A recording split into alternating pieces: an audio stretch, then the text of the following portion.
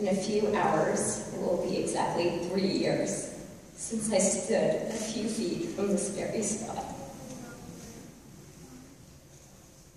As I watched two of our favorite people exchange their vows, I hoped and prayed that all of my dearest family and friends would know an amazing love like theirs. Little did I know that I would be meeting the love of my life that very evening. As you know, I was given an invaluable piece of advice that evening. Bitch ass, chetty keye.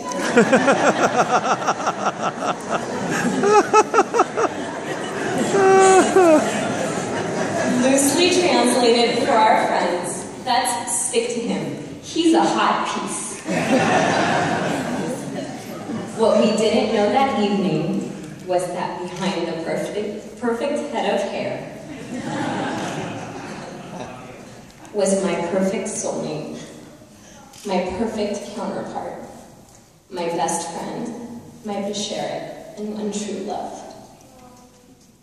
Bobby, you are the kindest, sweetest, most thoughtful and selfless person I have ever met.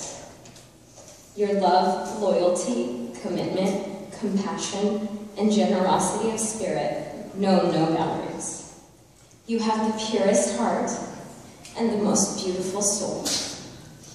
I am so grateful for the exceptional person that you are and what you inspire me to be.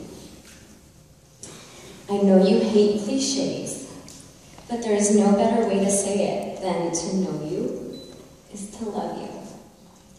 Anyone in this room, your 3,000 Facebook friends, and our combined 12,000 relatives, no doubt agree.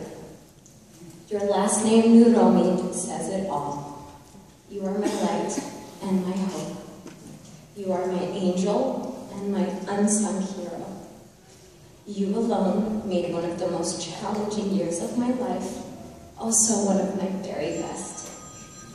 Throughout that year and throughout that relationship, we established one very important truth.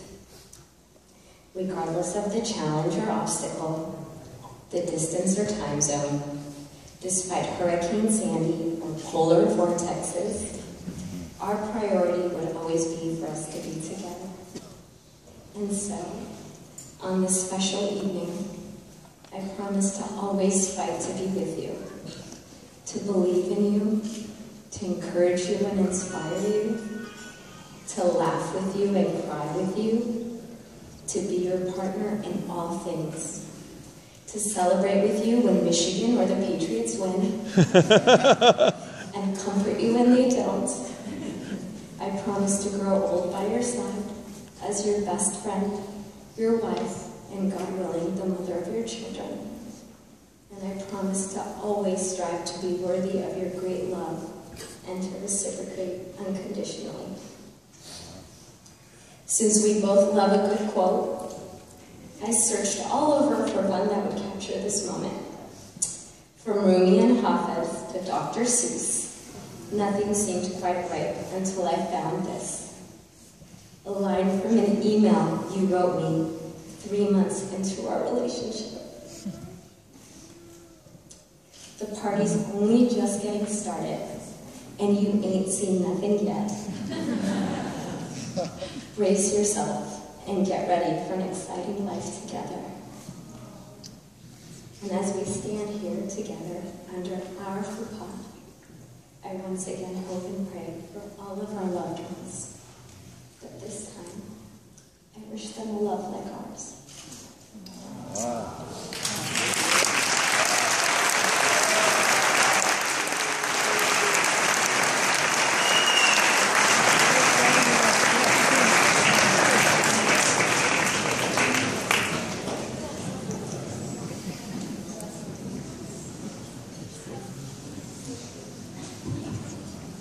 Chapter 1.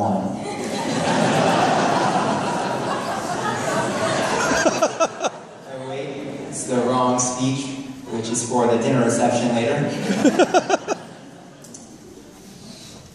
It's Crazy to think that almost exactly 3 years ago to the day, I saw you walk down this very same aisle previous time, and I was so focused on you that I managed to forget that you were walking with someone else. That evening, like this one, is a time that will stay with me forever. Thank you for taking a chance on Chris's Persian friend, even if I didn't look it, and for dancing with me, even if I had no idea what I was doing, and for allowing me to share an Instagram photo of you and Tiffany at the end of the night, even if it was just so I could get your number. Since then, you, Nazanin June, have become so much to me and more. I could not have found a better half who takes care of those around her, no matter who they are, who always shows her best self to others, no matter how she feels, and who always gives her 110%, no matter how much she has left. You are my angelic Aquarian, my little minion, my superior half, my Shabbat princess, as you would say, the Eshki of my Zendegi. Naz can translate that for you guys later. My tiny but mighty warrior, my very best friend, my little kookaloo, the love of my life, my VIP Bloomingdale's personal discount shopper. That's when I ever got that. And so many other nicknames and titles that I could go on for a while. Beyond this ketubah, there's so many things I vow to do to the best of my ability. I promise that even when we disagree, I will not disrespect your views, values, or opinions, and that I'll always help you get things in high places.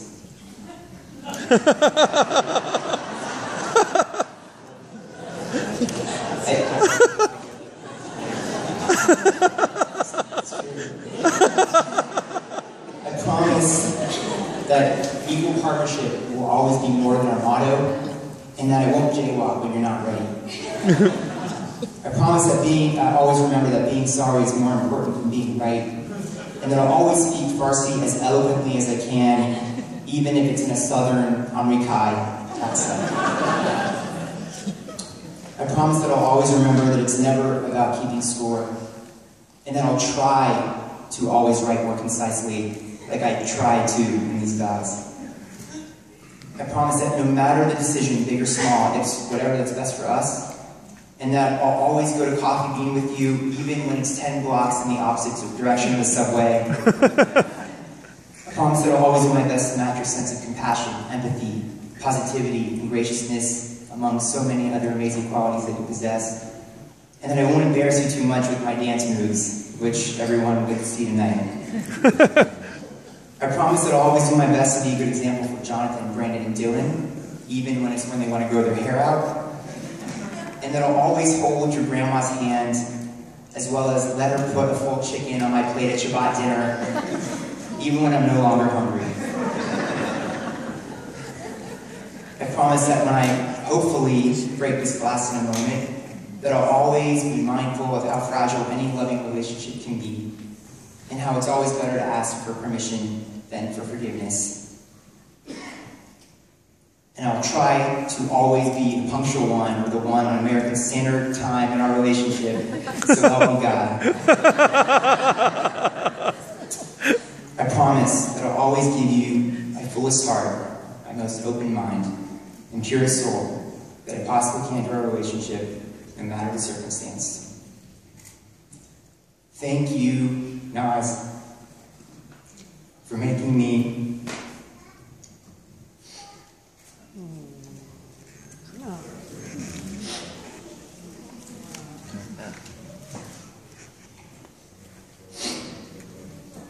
the happiest person I could ever be. Sorry. For always showing me a better way, for always brightening my day with your warm smile, your gentle heart, and your infectious laugh. You are everything I could have ever wished for and more, and I feel like I'm still in the middle of some amazing dream. And And so here we stand together 3 years later in the very same place where it all started. It may have taken us a while to get here and find each other. And it may take the equivalent of Persian Standard Time to hit other milestones of what I hope is a long and blessed life together. But regardless of whatever challenge we face, I promise you, we will get there. I love you more than any metaphor could ever convey, and I know that everything will always be alright with you by my side.